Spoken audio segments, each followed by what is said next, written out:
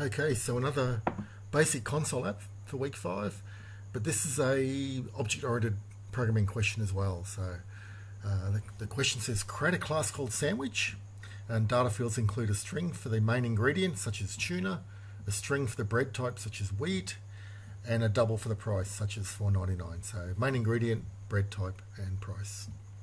Include methods to get and set the values for each of these fields, and save the class as sandwich.java. Okay. Then there's another little part of it down here to do with creating a tester class which invokes, creates objects based on sandwich and invokes the methods. So it's all object-oriented, and it's very much what we're doing for the rest of the term, creating our own objects and our own data classes and things. So let's start with a sandwich. Public class sandwich. And data classes don't have main methods, so the main method will go in the test sandwich, this class here.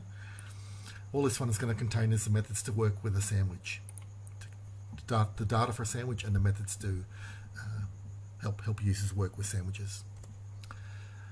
Okay, so we've got a string for main ingredient, and it's going to be, we'll keep all our data private string main ingredient such as tuna, and a private string bread type, and a price private, and it'll be a double price. Main ingredient, bread type, price. Okay, cool. We'll keep all the data private, so nothing outside of our class can corrupt it or change it.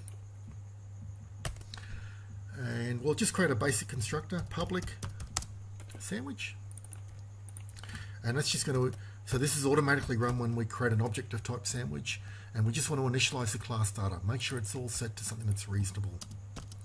So set the main ingredient to double quotes or blank string, bread type to a blank string, and the price to 0.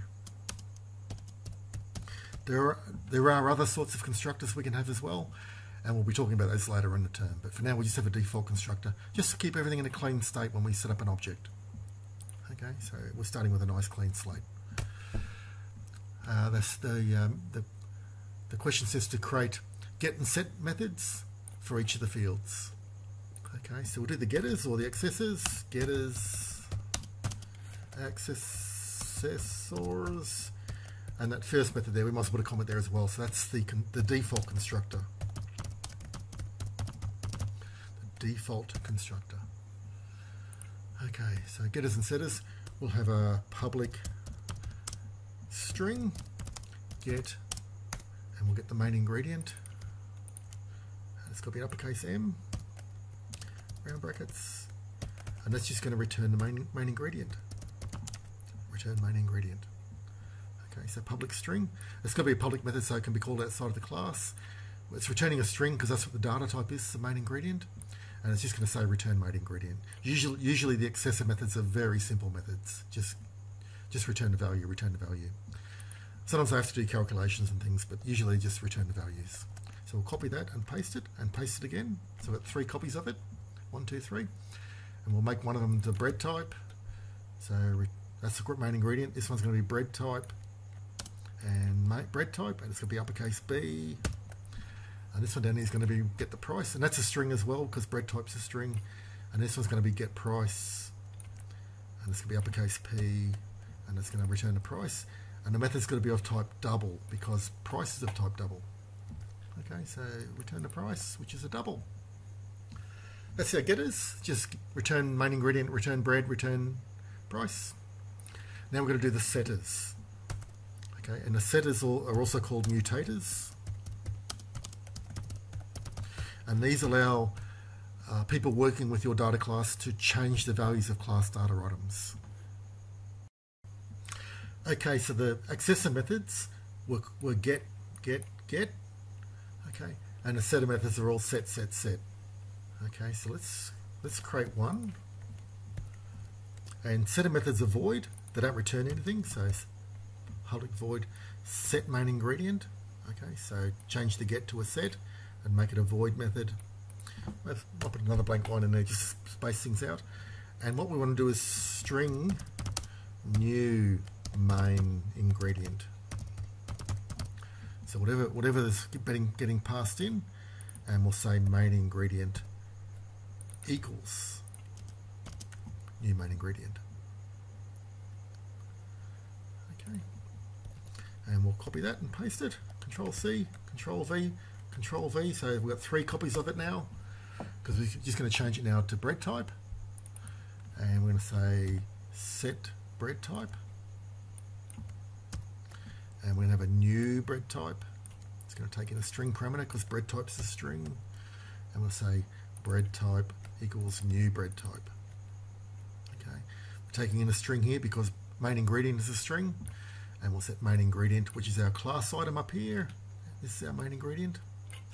We'll set main ingredient to the new main ingredient passed in, and here we're setting bread type, so new bread type. So we're setting bread type, which is our class start item there. We'll set bread type to the new bread type. Okay, now set the price. New price, uppercase P, and it's going to be set price, and we're going to say price equals new price, except that's going to be something else, doesn't it? So our price was a double, so the new price must also be a double, so that we're setting a double to a double. Okay, so set price takes in a new price, and whatever that new price is, we're just setting the price, which is our class data item up here. We're setting the price equal to the new price that was passed in. So we're not doing any validation, we're not doing any checks or anything like that. If this is a real application that was being used in industry or by a client, we will be doing validation on all of those. For example, the main ingredient can't be blank. The main ingredient must be one of these that's in a list that we have in our shop, for example, tuna and roast beef and whatever. So it's got to be something that we actually sell. And the bread type's got to be non-blank, and it's got to be the bread that we sell, and the price has got to be less than $10 and greater than $2 or something. You know, if your cheapest sandwich is $2. So all of these methods here would have lots of validations in them if this is a real application. And we'll be doing that later in a term. But for now, we're just going to believe whatever the user passes in, that it's valid, and just set the main ingredient to the new main ingredient that was passed in. Bread type to the new bread type. Price to the new price. Okay, so that's our data class. We've got a default constructor, just initializing everything. We've got our getters, which just get the class data and return it back to the calling method. And we've got our setters, or mutators, which change class data. That's why they're called mutators, because they're actually changing the values of class data. Okay, so they're mutating the class object. Bit of a nasty word. They're really changes, not mutators, but anyway, that's what they're called. Okay, so we've done that method. We've done that part A. That wasn't too bad. Let's look at part B. Okay, so part B says create an application named test sandwich that instantiates one sandwich object and demonstrates the use of the set and the get methods. Save the application as testsandwich.java. Okay, so let's do that.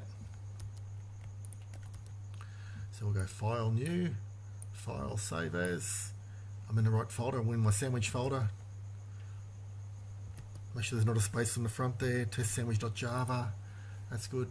Make sure it comes up with .java, not .java, .java. Nothing funny going on there. It's not .java.text or anything like that. Okay, so public class. I'll just paste in that test Java again. Sorry, test sandwich. Take off the .java. And this is a tester class. So this is the one that's going to test out our data class for us. Help us test it out and make sure it works. So this one does need a main method. Public static void main string in square brackets args. So like we've been doing all term, this is where our main method lives. Okay, so what we want to do is create objects. Well, the question just says one object, so we'll create one object. Okay, so sandwich, sandwich Mike's lunch equals new sandwich. Okay, so this is creating the object, just like we do with scanner. We say scanner keyboard equals new scanner. Here I'm creating a sandwich object, sandwich Mike's lunch, equals new sandwich. You can call it whatever I like. It doesn't have to be Mike's Lunch, it's just whatever. Okay. And now that's the object we use to interact with the sandwich class. Okay. So Mike's Lunch dot set. So we've got all these set methods here. There's no point calling the getters yet because we haven't got any data in there. It's just blanks and zeros because our constructor's already run. Okay, so let's do a set main ingredient. Dot set main ingredient. It's going to be chicken. And let's do a set bread type. Here's set bread type. So it's Mike's Lunch set bread type. Mike's Lunch dot set bread type, and I'll line everything up so it's nice and neat. And I like multigrain bread. Okay, and a price. Set price, and it's a $3.50 sandwich. Okay, so the set main ingredient takes a string, so I'm passing through a string. So that chicken gets passed through here as a new ingredient, new main ingredient, and my main ingredient gets set to chicken. Okay, and then when I call the set bread type, multigrain gets passed through to the set bread type method. So multigrain comes in through here as new bread type, and the bread type gets set to multigrain.